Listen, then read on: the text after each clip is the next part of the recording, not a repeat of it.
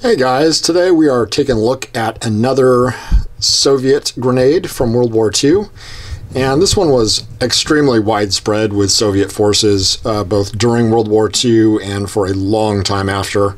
Also went to a lot of Third World and Warsaw Pact countries.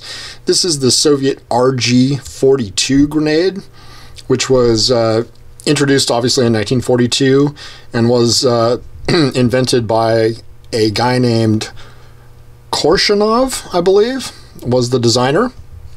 And it's an incredibly simple and robust grenade that was used widely by all kinds of Soviet forces. So it's a lot like the US fragmentation pineapple grenade that a lot of people are familiar with.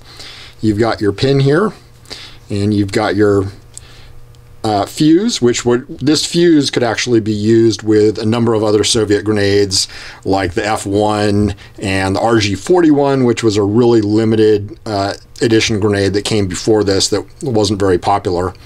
It had about a 3.5 to about a 4.5 second fuse, and a trained soldier could lob one of these about 40 meters, and the blast, because this is not for fragmentation per se, it's certainly not a defensive grenade, this is a really light container, it would throw fragments about 10 meters in a lethal range. So it's the kind of thing that you could be throwing during the assault. You wouldn't have to run and get cover if you were far enough away, obviously.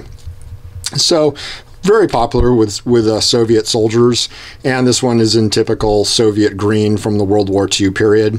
Again, none of the grenades that we're handling are live, so we can actually look at them safely.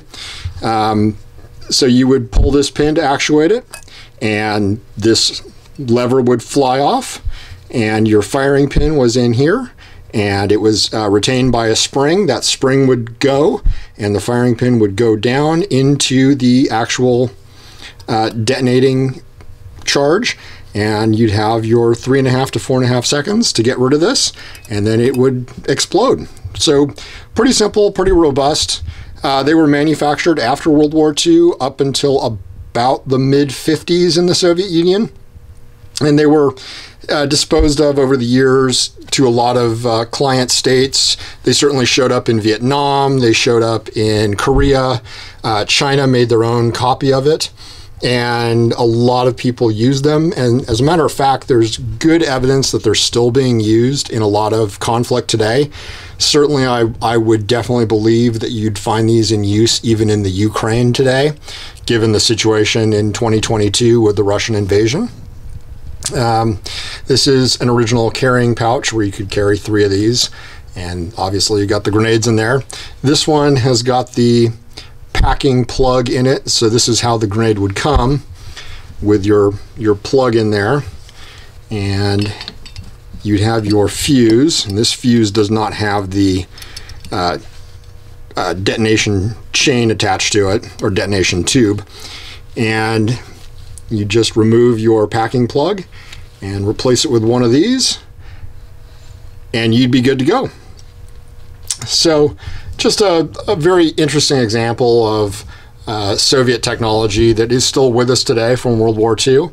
The Soviets got rid of a lot of theirs in the 1980s because the TNT filling was becoming somewhat unstable, and I think they just wanted to move on. The FG-1 grenade, which we will take a look at in a future video, actually replaced it and is an incredibly simple grenade that is still in use with a lot of countries and kind of is everywhere and very ubiquitous as far as former Soviet and Russian equipment goes. But hope you've enjoyed taking a look at this very interesting grenade and this very iconic grenade that saw a lot of service and has seen a lot of battles. If you have anything specific you'd like to see, let us know, and we'll see if we can get our hands on it to do a video on it.